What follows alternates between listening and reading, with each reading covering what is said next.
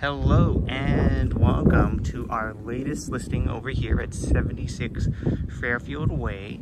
We are over here in Mount Davidson Manor, right at Lakewood, which we're just circling around now, and Fairfield, which we're at, well, right now. You'll take a note that it is sunny here, and it is nice, it is warm, and you can hear the MUNI down the block. The M car runs here, and here there is a house next to us that's on the market, and we are on the market. Just a coincidence too. So this is our house, kind of an ugly duckling right now that is waiting to be turned into a swan, but there is so much potential, and it's at such a great location that it's really cool, and we're happy to show you. I love the neighbor's giant tree here. It frames the neighborhood really well. Like we said, we're right here at Fairfield and Lakewood. Somebody should probably get a different sign. Number 72 is on the market for about 1.7. And some of the things I want to bring to your attention is that we are a completely detached house, like many of the other houses here. We've got a garage here that is, right now, it's just a garage and undeveloped, but there is potential to do more. You have internal access, which is great. You have your parking space here. You've got a pretty substantial foundation there. And from there to there, it's about 21 feet, so your cars should fit. Now this area over here, next door, they've developed, and it's about 12 feet over here. And if you were to come by to here, you've got 12 feet too. So you've got another 140 odd square feet down here for a bedroom. And you have the ability, we already have internal connections here. So it's already been engineered that way. And your ceiling height here is 9 feet. So you have a pretty good space down here. This has been owned by the same family since the 1950s, since Eisenhower was the president. So over time, they have maintained it. Got a relatively new heater, relatively new water heater as well, laundry down here, and they did some plumbing work and sewer work in the past. But as with many houses, this house is one where the family's owned it for such a long time. The mother lived here, the kids lived here, and now it's time for the next chapter. It is a trustee sale. There is no court confirmation needed at all. It's just a regular old sale. So there's Mr. Raffy. He's waiting for us up top. You'll notice there's a little yellow brick road, yellow brick stair going up. We had inspections from Markoff and with arch inspections of David Milne, and there is some, it's a house that needs some work. Circa 1928, we're just under 1,700 square feet, and the lot is extra big. First, when you come in, you'll notice you've got this really nice little entryway here. If you look to the right, you've got the big views out.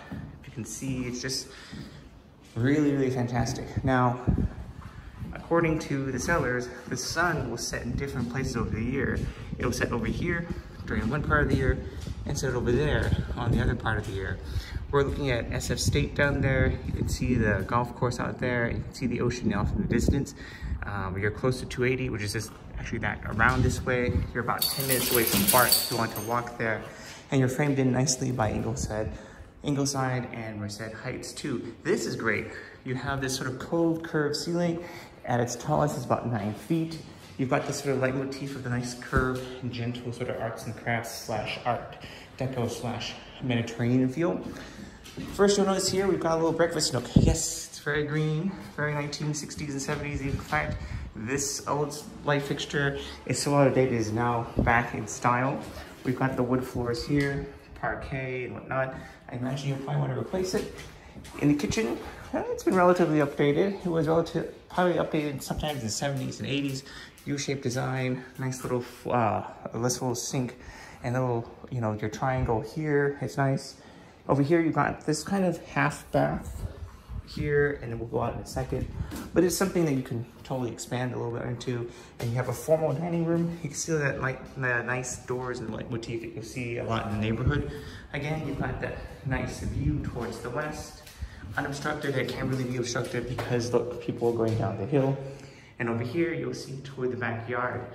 The depth between here and over to there is about 35 feet or so. Let's go upstairs first, then we'll go out downstairs, outside in a second. Up here, guys, got a nice tall ceiling. And right now it's configured as 2 bedrooms and 1 bath, 2 oversized rooms and 1 bath. Here's the bathroom here.